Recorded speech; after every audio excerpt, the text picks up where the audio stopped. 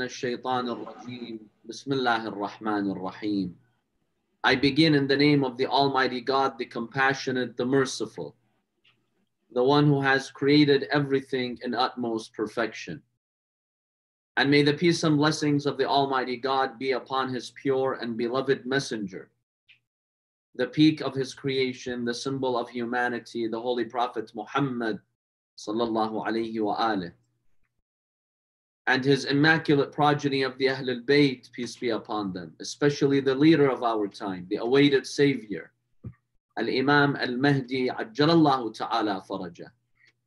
May Allah hasten his reappearance and make us all amongst his sincere and dedicated servants. I extend to you all my sincerest condolences on the eve of the 11th of Muharram, Sham Ghariban. When you examine what happened in Karbala, you find that the real tragedy for the family of Imam Hussein started on the afternoon of the day of Ashura, when they lost their Imam, when they lost their guardians, when they lost their protectors, and the women and children were taken as captives. This was a tragedy that was very heavy on the Ahl al-Bayt, for their women to be taken as prisoners of war.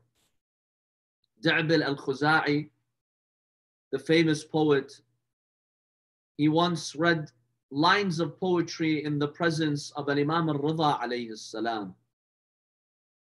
And there was a curtain, the women were also listening. When Da'b reached this line in his poem, the woman broke into tears. The wailing and the crying was very loud. He says in this line of poetry in Arabic, بنات زياد في القصور مصونة وآل رسول الله في الفلوات. The women of Ibn Ziyad, they're in their palaces covered, but the family of the Prophet is in the deserts. La ilaha illallah. It's a very grave tragedy. When Imam al-Hussein alayhi salam was martyred in Karbala, according to one narration, the angels of the heavens, of the skies, they began to cry excessively. And they said to Allah, "Oh Allah, how can something like this happen in Karbala?" To give them consolation, the hadith states Allah subhanahu wa ta'ala showed them a vision of the 12 Imams, and specifically the 9 Imams who come from the line of Hussein. They saw all of them sitting, one of them was standing. Allah subhanahu wa ta'ala told the angels, "I will avenge the death of Hussein by that qa'im, by the one who's standing. He is the Mahdi. Through him, I shall avenge the death of Imam Hussein alayhi salam." So that gave the angels consolation. Indeed, one of the titles of Imam al-Mahdi is al-Muntaqim, the one who will seek vengeance. And the slogan of his companions when he reappears is Ya li Tharat al-Hussein. We demand justice for what happened to Hussein. We'll not forget what happened in Karbala. Now the question is, how will Imam al-Mahdi seek revenge? We know that the killers of Imam Hussein alayhi salam died over 1,300 years ago. So how will the Mahdi seek revenge from them? There are 3 possibilities here, or 3 applications to this revenge.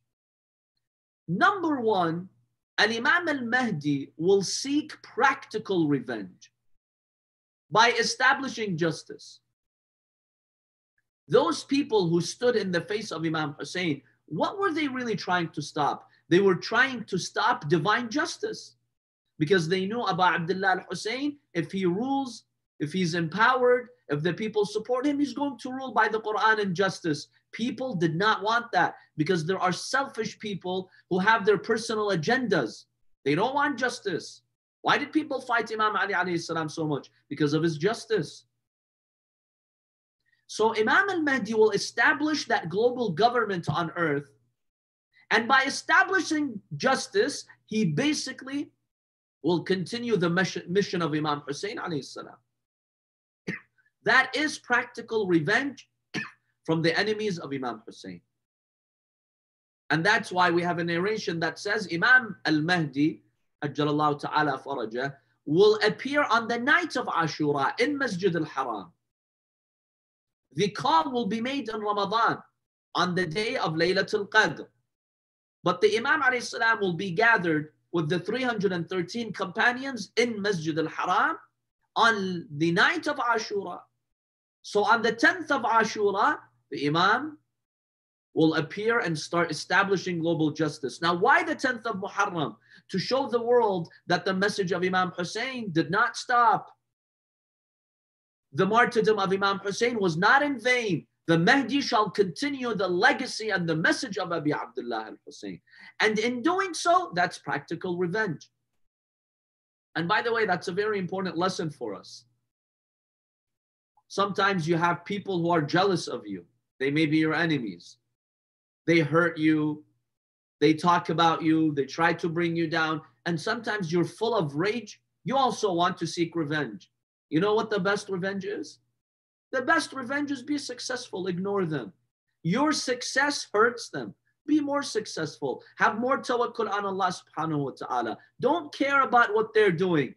Because if you go and fight back, you just drag yourself to their level. It's like someone angers you, throws something at you, and there is a coal of fire. There's charcoal. You want to pick that charcoal to burn that person. Okay, maybe you'll end up burning that person, but you'll burn your own hands too. Keep away from it. The best revenge for those who hate you, be more successful. Focus on your own life. Focus on your akhirah. That's the best revenge. So Imam al-Mahdi will avenge the death of Imam Hussein by establishing global justice. That's the first way. The second way, my dear brothers and sisters, and this one's very important. We have a hadith that states, the one who accepts in his heart an act of injustice, Allah considers him an accomplice and a partner in crime. If someone dies unjustly, and I'm okay with it, I don't care, I'm okay with it, Allah on the day of judgment will consider me a partner in that crime. The Prophet has a hadith about this. All the Imams of Ahlul Bayt have a hadith about this. There are some people throughout history who did not condemn what Yazid did to Imam Hussein. Imam al-Mahdi will seek revenge from them. Yes, the killers of Imam Hussein died years ago. But what about people who continue their path? Evil ones, those who have hatred for the Ahlul Bayt, those who accuse Imam Hussein alayhi salam of doing wrong by going to Iraq. Until today, my dear brothers and sisters, we hear them. Some of them are speakers. Some of them are so-called scholars. I myself saw a few of them. One of them, he's called the Grand Mufti. He was asked about Imam Hussein rising against Yazid. He said, no, Yazid was a Khalifa who's Shar'i, meaning a legitimate caliph. And Hussein should not have done that. That means you don't condemn what happened to Hussein. Imam al-Mahdi will seek revenge from these people, my dear brothers and sisters, because they accepted to what happened to Imam Hussein. And we curse them in our ziyaras.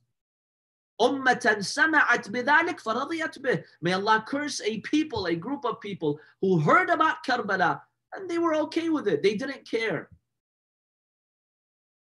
The third, my dear brothers and sisters, the possibility here is the raj'ah. We believers believe in the return, that when Imam al-Mahdi will rise, a group of believers, they will be resurrected to fight with him. There's a lot of evidence for raj'ah. There is solid evidence for raj'ah. And therefore, we find that not only will the good ones be resurrected, but also the evil ones will be resurrected. The enemies of Ahl al-Bayt, when Imam al-Mahdi reappears, they will be resurrected, and Imam al-Mahdi will seek revenge from them to show the world how evil they were, to show the justice of Allah on earth before the day of judgment. There's evidence for Raj'ah even in the Quran. In Surah An-Naml, Allah subhanahu wa ta'ala says, before the day of judgment, a group of evil people shall be resurrected. Yes. A group of evil people shall be resurrected. So that's how Imam al-Mahdi will seek revenge. My dear brothers and sisters, Imam al-Mahdi is the Imam of our time. Let's learn from the lesson of Imam Hussein alayhi salam to always be with the Imam of our time. Look at Umar ibn Sa'ad. From the outside, what's different about him than, let's say, Habib ibn Madahir, Zuhair ibn al-Qayn, or even Abu al-Fadl al-Abbas alayhi salam? From the outside. From the outside, they're both Muslims. They both say, Ashhadu an la ilaha illallah, Ashhadu anna Muhammadan Rasulullah. They both prayed. Yes, Umar ibn Sa'ad, on the day of Ashura, he led his people in prayer. He prayed. Many of them had gone to Hajj. Many of them read Quran, memorized Quran. So what's different? Ma'rifah of the Imam of your time. Umar ibn Sa'ad fought the Imam of his time. He did not follow the Imam of his time. And he was damned to eternal hellfire because of that. The lesson is to be with our Imam of time, with Al-Imam al-Mahdi ajjalallahu ta'ala faraj. And the hadith from Al-Imam al-Sadiq alayhi salam states, if you really want to be with Al-Imam al-Mahdi, then wait, فَلْيَنْتَظِرْ. But how do you wait? By being pious and exhibiting the best akhlaq. Make a commitment tonight with Aba Abdullah al-Hussein. Oh, Aba Abdullah, I've listened 10 majalis or more about you during these 10 days. I learned about your path, about your akhlaq, about your piety, your tawakkul on Allah subhanahu wa ta'ala. I will implement this in my life going forward. Make a commitment, my dear brothers and sisters. Imam al-Hussein sacrificed his life for the religion of God. So you can pray on such a night. Make a firm commitment with your prayer. I'll never skip another prayer to honor the sacrifice of Imam Hussein. The hijab, our dear sisters, Lady Zainab alayhi salam sacrificed for the hijab. So she can keep the hijab for you. Hold on to your hijab. That's how you show support to the Imam of your time. Respecting your parents. Having a good relationship with your children and always guiding them to the right path. Being mindful of Allah subhanahu wa ta'ala in your business, in your income, halal and haram. Imam Hussein alayhi salam makes a very powerful statement about his enemy on the day of Ashura. You know what he says? إِنَّ هَؤُلَاءِ قَوْمٌ مُلِئَتْ بُطُونُهُم مِّنَ الْحَرَامِ. Do you wonder why so many people came to fight Imam Hussein knowing that he was on the right path? The Imam says their stomachs are filled with haram. And when we say haram, it doesn't mean haram food only. That's one type of haram food. Haram income. Income that's made from haram, from sinful ways, from fraud, from cheating others, usurping the rights of others. $1 if you usurp from your business partner, from someone's inheritance in your family, you cheat someone, or you engage in haram business, selling alcohol, for instance, or investing in a haram business. That eventually makes you misguided. The Imam says these people who came to kill me, that's their problem. فَاسْتَحْوَذَ عَلَيْهُمُ الشَّيْطَانِ وَأَنْسَاهُمْ ذِكْرَ اللَّهِ. They allowed the shaitan to overpower them because of all the haram they fed themselves all those years. Make a commitment tonight with Abi Abdullah al-Hussein that in my business life, I will be mindful of you and your message. And that's how I honor Allah subhanahu wa ta'ala. Ashura is not the end. Today we finish the majalis, or tomorrow or next day, and that's it. Ashura is the beginning that gives us the energy to continue throughout the year. But it was indeed a very difficult tragedy. My dear brothers and sisters, now I want to take your hearts to Karbala. on the afternoon of the 10th of Muharram to see what happened over there. Ya Allah. What did the family of Imam Hussein experience? Oh believers, after Al-Imam al-Hussein alayhi salam was massacred, you know what they did? The first thing they did, they had the horses run in the battlefield and trample the body of the Imam. Ya Allah, you know what they did? They blindfolded the horses so they couldn't see the body, so they would trample them. And then they attacked the tents of the women and the children. They set the tents to fire. Imagine now the women and the children, they've lost their guardians and protectors. Now they've set the tents to fire.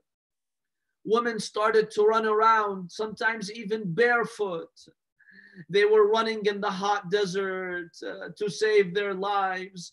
This scene of the women and children running while the tents were set to fire used to break the hearts of the Ahlul Bayt.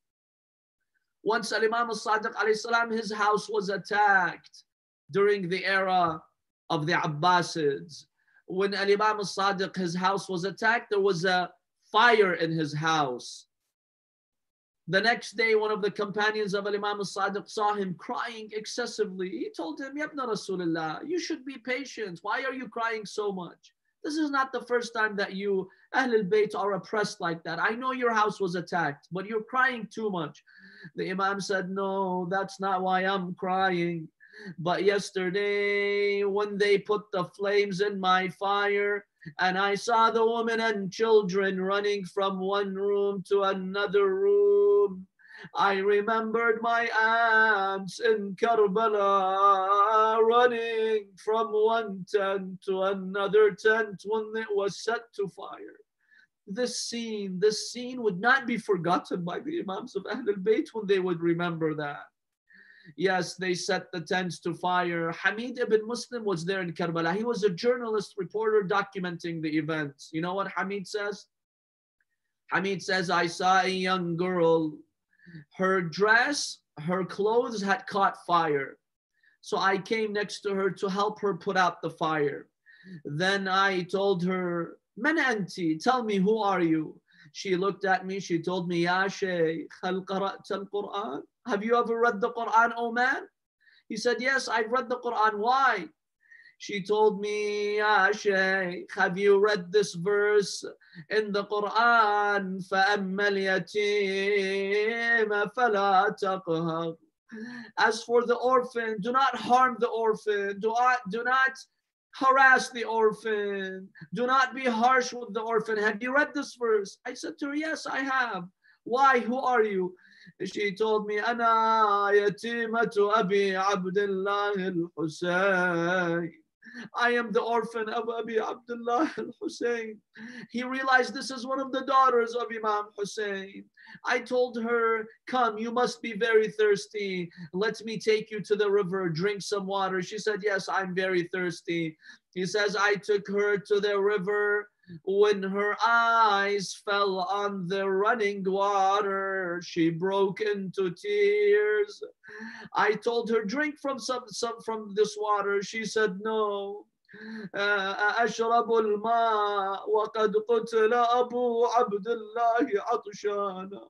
She said, how can I drink the water when the grandson of the Prophet was killed thirsty? She refused to drink water. Hamid ibn Muslim, he says, I was scared she's going to die from thirst. So I took her to the women and children. I gave her to her aunts, to Zainab. I told them, take care of her. She was lost and I helped put out the fire. Ya Allah, what happened in Karbala?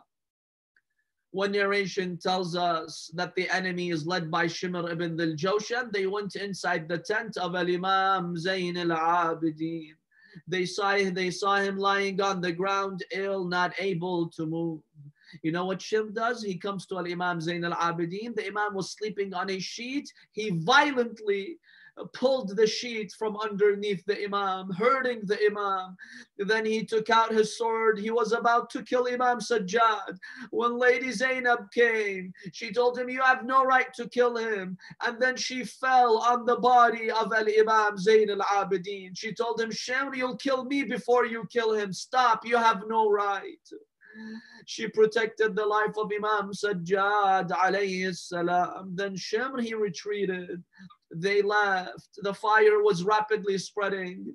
The Imam alayhi salam looked at his aunt Zainab.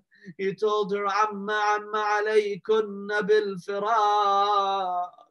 My dear aunt, leave. You have to flee the tents. The fire is going to spread rapidly here and it's going to burn you. Leave the tent. But how can she leave? When Zainab was told to leave the tent, she said, how can I leave? When I have a gharib in the tent, how can I leave you, O Sajjad? Very difficult evening. This evening was for the family of Ahl al-Bayt. Oh believers, the enemies, they attacked the tents, they looted whatever they could. Some of the children, they were wearing earrings, bracelets. The enemies attacked them, pulling the earrings from their ears, causing them to bleed. No mercy in their hearts whatsoever. But then when the night set in, Lady Zainab alayhi salam gathered all the women and the children. She wanted them to be safe from the enemies. She counted the women and the children to make sure that no one was missing. But then she found someone was missing.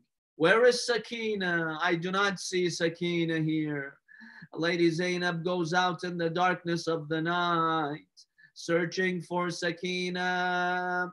In the darkness of the night, in the battlefield, Lady Zainab hears a faint, low voice coming from towards the body of Imam Hussein alayhi salam. Lady Zainab goes close. She sees Sakina on the body of Hussein, hugging his neck, and she's saying, Abba ya Hussein, man alladhi hazza waridak. My dear father Hussein, who's the one who severed your head? Abba man alladhi aytamani. My dear father, who's the one who orphaned me? Zainab told her, Sakina, why did you come out here? It's dangerous. She said, I didn't know where to go. The enemy started to hit me with the sticks, with the back of the spears. So the only refuge I had was to come to the body of my father, Hussein. But what body? There was no head. The Imam's head had been severed. Lady Zainab takes her back to the tents. She makes another count. This time she sees Rabab, the wife of Imam Hussein, missing. Rabab, where are you? She goes out to the battlefield. She goes to the desert. It's dark, searching for Rabab. Yes, she hears a faint voice coming from Rabab. She drew near to her and she heard her talking to her dear beloved infant Ali Asghar. Yabni ya Abdallah ya Ghali. My dear beloved, my precious Ali. Lady Zainab tells her, Rabab, what are you doing? Who are you looking for? She tells her, Zainab, do not blame me. The last time I saw Ali Asghar, I had no milk to give him, and he died thirsty. Now the enemies gave us some water, so now I'm able to nurse him. There's now milk in my body. I'm searching for my Ali to give him from that milk to nurse him. Ya Allah. Lady Zainab tells her, come back, Rabab. You have to go back to the tent. It's too dangerous out here. Yes, what a difficult night that was for the family of Ahl al-Bayt. Lady Zainab was exhausted, overwhelmed. This child says, Amma ayna abi? Where is my father? Another says, where is my uncle? She had to quiet the orphans. Ya Allah, that night Lady Zainab did not skip her Salat al-Layl, her night prayer. She prayed, but with so much difficulty, and she remembered Abi Abdullah al-Hussein alayhi salam in her prayer, because the Imam had asked her to pray for him in her prayers. Oh believers, then you know what happened after that? When Lady Zainab alayhi salam gathered all the women and the children, and the children were put to sleep. Lady Zainab was overcome with grief. She missed Imam Hussein. She missed Abu al-Fadl al-Abbas. She had lost her sons in Karbala. Zainab did not know where to go. Who's going to give her consolation? Zainab left in the darkness of the night. She found her way to the body of Imam Hussein. Oh believers, she sat by the body of Imam Hussein alayhi salam. Then she put her two hands under the body of Imam Hussein. She looked to the sky and she cried, Wa Muhammadia Salla alayka Malik sama. Oh Muhammad, the angels of the heavens, they send their prayers on you. Hada Husaynuka bil Ara. This is your Hussein on the desert of Karbala. Murammalun bid-dima. But he's drenched with his blood, Ya Rasulullah. مسلوب العمامة والرداء. Ya Rasulullah, they've looted his turban, his cloak. Ya Allah, تقبل منا هذا القربان قربان نبيك Muhammad. Ya Allah, accept the sacrifice from us. Accept the sacrifice of Muhammad. What a difficult night this was in Karbala, oh believers. Let's remember the tragedy of this night. This is Shama Ghariban. They had no one there in Karbala to protect them, to console them when the women and the children would cry. You know how the enemies, they'd console them? They would hit them with sticks, with the back of the spears. Now everyone together, let's remember this night, this very difficult night, through these lines of poetry. امشب بصحرا بی کفن امشب بصحرا بی کفن جسم شهیدان است شام غریبان است شام غریبان است امشب نوای کودکان امشب نوای کودکان بر بام کیوان است شام غریبان است شام غریبان است امشب به دشت کربلا امشب به دشت کربلا نالان یتیمانند تا صبح و گریانند امشب شام غریبان است شام غریبان است امشب به روی کشته ها امشب به روی کشته ها در ناله مرغانند چون نی در افغانند شام غریبان است بر خاک بی غسل و کفن بر خاک بی غسل و کفن رعنا جوانانند خوابیده عریانند شام غریبان است بر غربت اجسادشان بر غربت اجسادشان عالم پریشان است شام غریبان است شام غریبان است. Raise your hands in dua, my dear brothers and sisters. In these moments with broken hearts and tears, Allah subhanahu wa ta'ala has promised to answer our prayers. Raise your hand and let's recite this holy verse 5 times together. Bismillahir Rahmanir Rahim. أمن يجيب المضطر إذا دعاه ويكشف السوء أمن يجيب المضطر إذا دعاه ويكشف السوء أمن يجيب المضطر إذا دعاه ويكشف السوء أمن يجيب المضطر إذا دعاه ويكشف السوء أمن يجيب المضطر إذا دعاه ويكشف السوء يا الله. نسألك اللهم باسمك الأعز الأجل الأكرم يا الله يا الله يا الله يا الله يا الله يا الله يا الله يا الله يا الله يا الله.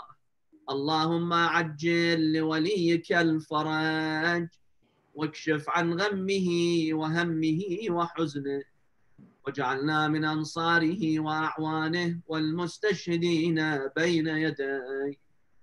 اللهم اشفي كل مريض اللهم فرج عن كل مهموم اللهم اقض دين كل مدين اللهم غير سوء حالنا بحسن حالك اللهم اغفر لنا ذنوبنا إلهي ارزقنا زيارة الحسين اللهم احفظ زوار الحسين اللهم ارزقنا شفاعة الحسين وإلى أرواح المؤمنين والمؤمنات نهدي ثواب سورة الفاتحة مسبوقة بالصلاة على محمد وآل محمد.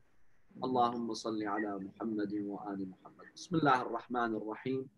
الحمد لله رب العالمين الرحمن الرحيم مالك يوم الدين إياك نعبد وإياك نستعين اهدنا الصراط المستقيم صراط الذين أنعمت عليهم غير المغضوب عليهم ولا الضالين